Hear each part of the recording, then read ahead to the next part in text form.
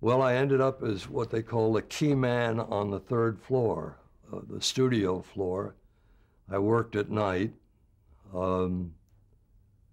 operating the reception desk, really, on the third floor.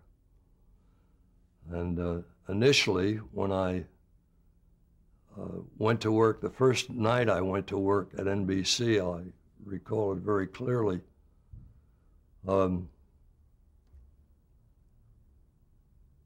I lived in Great Neck at the time, and I got a phone call. I had applied for a job on the page staff several months before, and in, I believe it was September, I got a call on a Sunday afternoon asking me if I still wanted to be an NBC page, and I said yes. And they said, well, come into New York right away this afternoon, and we'll put you to work. And I went in, I was fitted into a uniform, and my first assignment was the Eddie Cantor show, which was in 8H, the big studio at NBC. And I went up on to 8H, and the man who was, the page who was running the reception of the audience, came up to me and said, have you ever done this before? And I said, no. He said, all right, well, I'm going to tell you what we want you to do.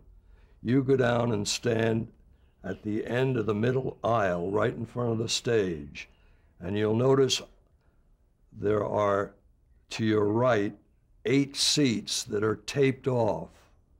Those are for Mr. Cantor's personal guests. You don't give those to anybody except Mr. Cantor's guests. And I said, fine. And I stood there, and they let the audience in the studio. And the fellow who was taking tickets at the front of the studio came running down to my station in the middle, in front of the stage, and said, have you got any seats left? And I said, well, there are some seats right over here. He said, I'm going to send 8 people down. And he did. And I didn't know what to do about it. I just let them sit down in those seats. The show started. Eddie Cantor came out, did his warm-up, and I stood in the back of the studio, and I enjoyed every minute of it. And after the show ended, people filed out, and a man walked up to me and identified himself as the night manager of NBC. And he said, Mr. Cantor would like to see you. I said, Mr. Cantor wants to see me? My first night in the business? He said, yes. So he said, come with me. And he takes me around behind the stage to a dressing room, knocks on the door, a voice says, come in. We walk in, and Cantor is pacing up and down, and he's in high dudgeon. And he looks at me and says, are you the stupid son of a bitch who gave away my personal seats? My people had to sit in a balcony. I said, I had no idea that I was supposed to hold him, and I just stood there riveted in fear as Cantor was yelling at me. And the night manager took me by the arm and said, come on, kid,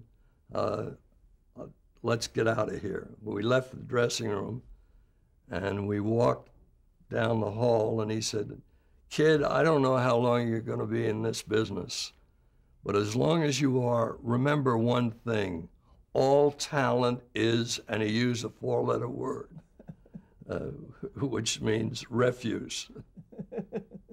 And I'll never forget that, my first night in the business. After that, was it smooth sailing? Did you have any? Yes, it went fine. They had an announcer school that I took part in. And as a matter of fact, that stood me in good stead later on in my career.